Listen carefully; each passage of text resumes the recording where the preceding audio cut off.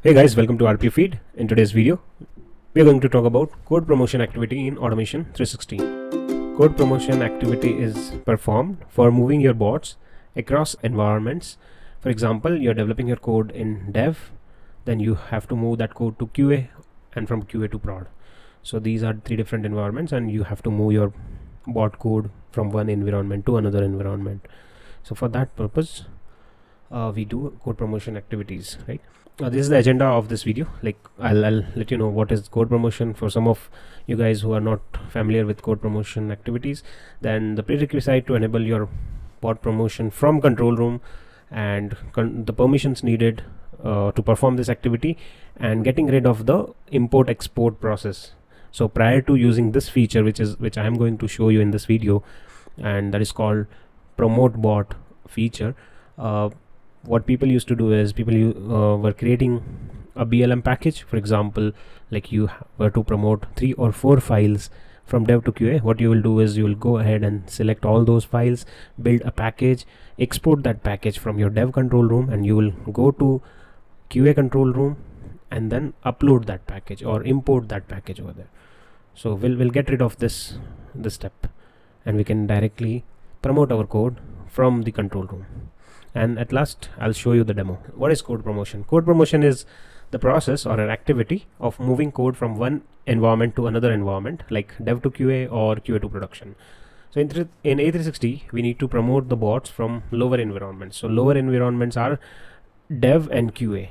These are lower environments, and then we move code from lower environments to higher environment. For example, generally developer builds their code in development environment and then they promote it to QA so that UAT, user acceptance testing, can happen on the QA environment, and then everything is fine on QA. Then we move to production.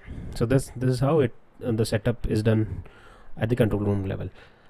For some of the organization, they just have dev and QA combined, like they have a single instance of their lower environment, that is dev and QA combined, and they build there, they test it, their code or bots there, and then they move it to production.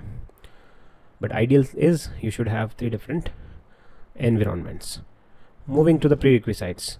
So in order to set up this code promotion feature or bot promote feature, you need to set up a few steps, like you need to follow few steps to in your control room. So these are some prerequisites. So basically you must be a platform admin to perform these activities, okay? And these are the 5 steps that you need to perform. You need to log into control room as an administrator, then navigate to these this path. For example, we are interested in bot promotion setting, then we have to edit that bot promotion setting and enter the control room URL. For example, you are in dev control room, then from dev to QA you need to move your codes, and then you need to enter the QA control room URL over here. Similarly, from in your QA environment you have to enter production in control room URL, and then click on save. That's it. Moving on to the next. This is how this will look like. I'm not going to perform this activity. It's very straightforward. Like you need to log into control room as an admin and then click on settings, and you'll get this option, bot promotion settings, and you have to just add your control room URL. Okay, moving to the next. This is control room permissions. What are permissions are needed at the control room level.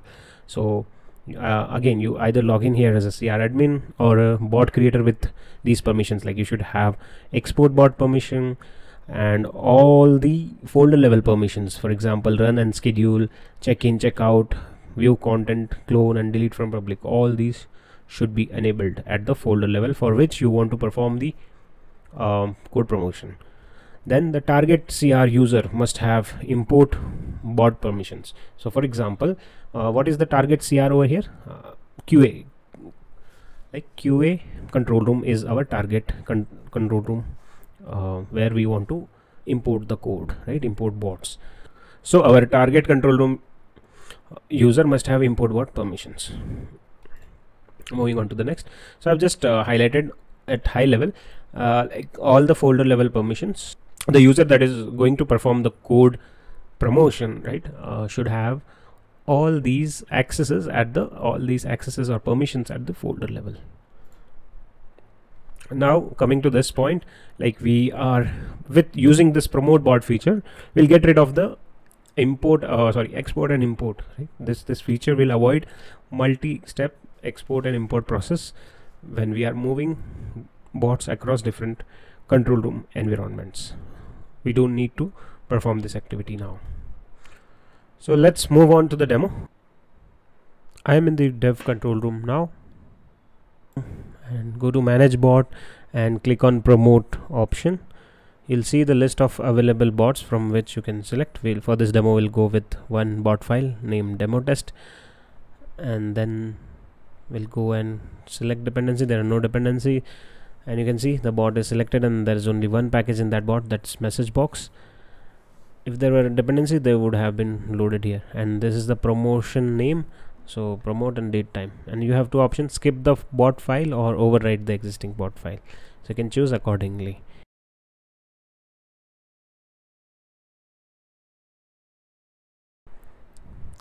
And then target control room, whatever we have configured, that's a QA control room URL, and then username and the API key.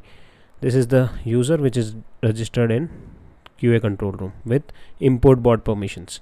So the promotion has started. You can check in your audit log as well, there might be an entry of this activity.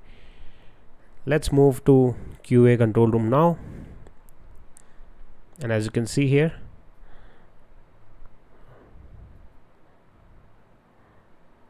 the bot is now promoted, or the code is available in QA environment.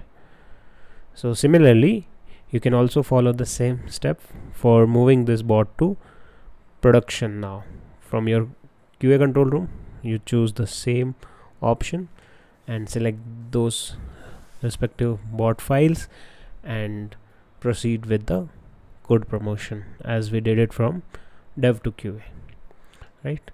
It's same steps, same process that you need to follow. However, here the only thing which changes target control room URL. Now we have not configured here, that's why I'm just closing this out. I hope the demo was useful for you. If you have got any questions, kindly reach out to me at the below mentioned email ID or comment below this video. In case you like this video, please subscribe to the channel and share it with your friends. Thank you so much.